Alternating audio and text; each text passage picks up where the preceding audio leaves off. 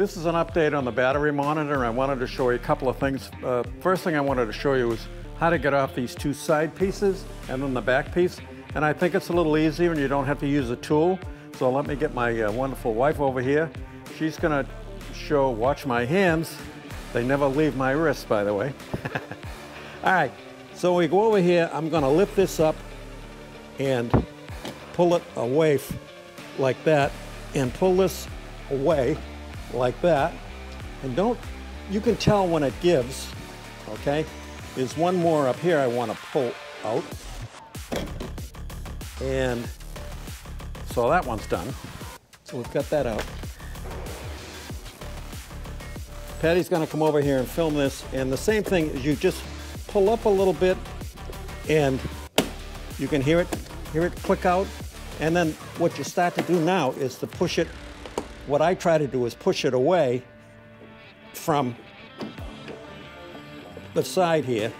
There's one more that's fighting me up here. There we go. Be careful, you don't want to break these off, okay? So be careful about that. Now I'm going to the third piece. I'm going to lift up like this. You see that all right, honey? Lift it up like this. Lift it up like this. This is actually pretty easy. Go over here, lift it up like this, and like this. Another piece, and we're out. You can see the monitor running right there.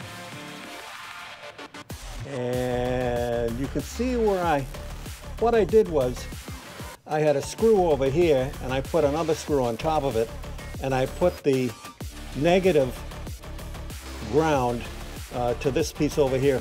I had it over here and I didn't think it was getting the right numbers. So anyway, I moved it over here and it's working just fine. And there's the red one over there. I'll show you that one.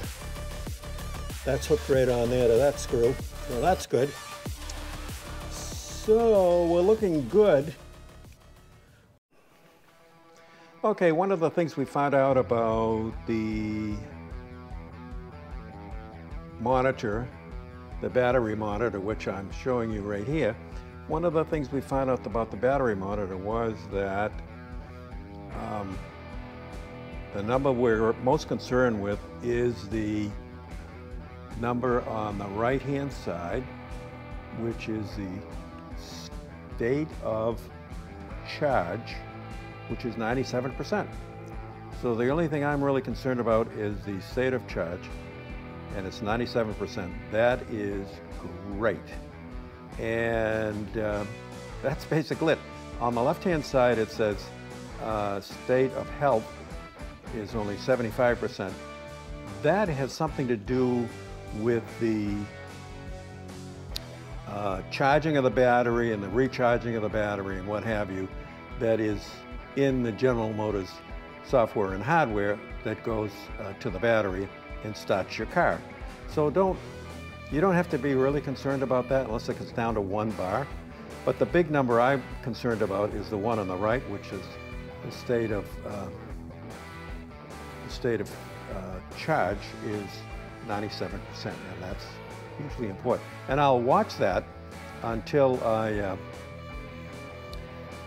it gets really low, and then I'll put the trickle charger on it. And also notice that there's a solar panel right here on the top, and that solar panel is going to take care of your little monitor. You notice I've got all the bars up here in the top left-hand corner, and so it's fully charged, and it only needs indirect light. It doesn't need direct sunlight to charge it. It's pretty kind of nice.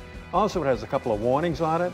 If the battery gets too hot or your battery gets too low and needs to be charged, there's a little warning chime that will go off, so keep an eye for that in case you've spent 3 or 4 weeks and you haven't driven your car. But I'd keep an eye on this 97% and make sure where that state of charge is. And if it gets really low, I put the trickle charger on it. Also, I want to mention today, just before we finish this up, is the guy who runs teamzr1.com, his name is John, And he's been, well, I've been a member of Team ZR1 for over 20 years. And the reason I am a member, have been a member for so long, is because he's tuned my C4, my C5, my C6, and my C7. And three or four of them were Z06s, I should say. So he's been able to get that extra 25, 50, 60 horsepower out of the car just by tuning it. Of course, we haven't, the code I think has been broken, but nobody has their hands on the code now. You could get another 50 horsepower out of your C8 if you could get into the codes. And John knows how to do that, but not on the C8 yet. But maybe sometime soon he will have that information. But right now, if you have a C7, C6, C5, C4, you want to get in touch with him and he can put a terrific tune on your car that you will absolutely love. So anyway, that's the story. I'm going to put a link down below. When you see the words in broad text, bold text, if it says show more or more, it either says more or show more. Click on that, because then you'll be able to see my link to John's final report that he has up on his website here, and it'll take you right to it, and you can find out what's going on. If you want to go just to this site right here, I'm also going to put a link to that, and that site is teamzr1.com, and you can go right to the site that I'm showing you right here. And this is,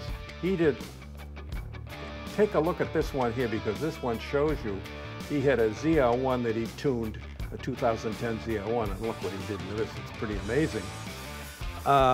So that's it. Thanks for watching, and I think you'll like this monitor. I'll put a link to the monitor too. It's on Amazon. You can buy it today if you want to. I think it's really handy. I like the fact that it is a remote, and that you saw earlier that I had the other unit that monitors the battery connected to the battery, and then this is wireless, and what it does is the monitor that's on the battery communicates to this guy right here, and that's what that little Bluetooth thing ends up in the upper right hand corner. It lets you know that you are connected, and it gives you continuous reading, and the more you drive the car, the more the numbers will change too. So those numbers aren't going to all stay the same. So keep an eye on that. It's really a clever little unit, and it's very inexpensive. So thanks for watching, and hope to see you in the next video.